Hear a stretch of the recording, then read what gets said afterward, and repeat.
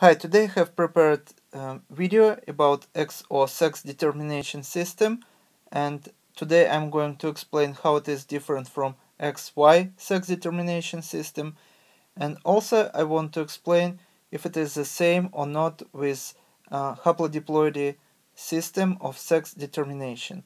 So today's problem is, or today's question is, in an animal with the XO method of sex determination, which is of the following could be the normal number of chromosomes in its somatic cells.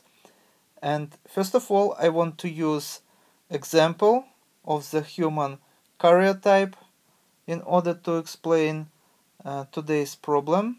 So here is 23 pairs of chromosomes, and of course, looking at this karyotype, you can tell if it is of the male or female because of these two chromosomes. As you see, here we have X and Y chromosomes, and that means that this is going to be a male.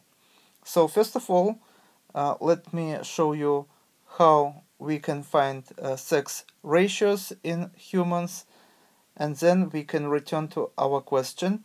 So for example, when we have a male genotype would be X and Y, and when we cross with female, and female's genotype would be XX, the outcome of such a cross would be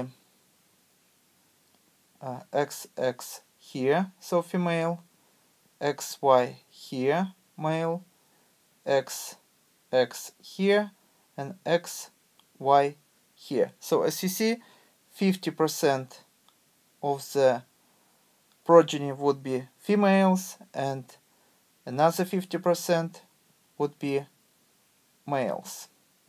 So this is how sex determined in humans.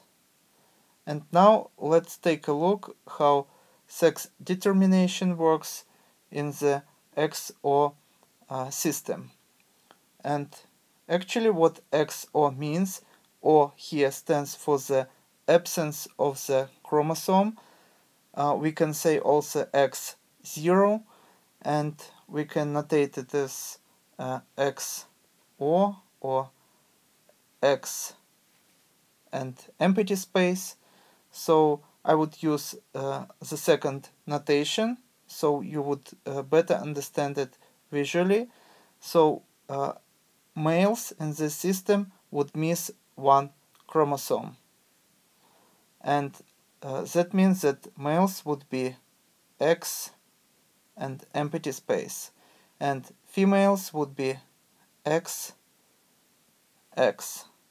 So when we cross female with male, the outcome of such cross would be female here and male here, female here, and male here. So males also would miss one chromosome, and when we have two chromosomes, that means that this is going to be a female, just the same genotype as we have here, and this is going to be a male.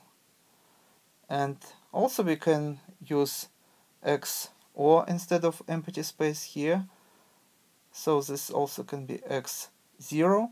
So now you understand that in such a system, male's genome would have an odd number of chromosomes, just like you see here. So among all the answers, the correct answer would be answer D, when male would have 13 chromosomes. So 13 we cannot divide by 2, and females would have even number of chromosomes. So for example, answer A, where we have 26 chromosomes, that is even number. We cannot have in X or sex determination system 26 chromosomes because this is even number, and this can be a number of chromosomes in females. And here we have odd number of chromosomes, and we told that this is females, but odd number can be only in males. And here we once again have odd number in females, and this is something we cannot divide by 2. So 33 chromosomes can be in males but not in females. And this is the only correct answer here. And now I want to explain you also the difference between sex determination in XO system and haplodiploidy. And haplodiploidy sex determination system we can find in bees, for example. What does it mean? That all fertilized eggs would develop as females and all unfertilized eggs would develop as males. So actually that means that those eggs that would be laid by the queen and wouldn't be fertilized would be haploid, because they didn't get second set of chromosomes from their father, and such eggs would develop into males. And those who were fertilized would have 2 sets of chromosomes and would develop as females. So this is the main difference, and the number of the chromosomes in males would be the half number of chromosomes in females.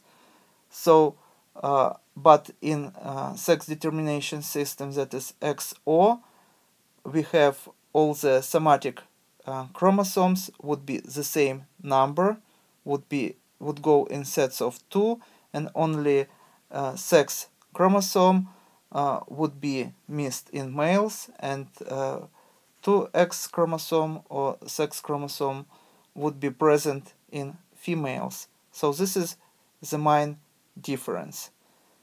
As I said earlier, this sex determination system haplodiploidy we can find in bees and wasps and some other insects, and XO sex determination system we can find in such insects, for example, like cockroaches.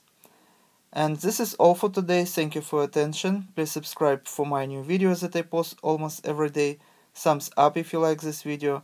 Please write your comments, questions if you have any, and see you in the next video. Goodbye.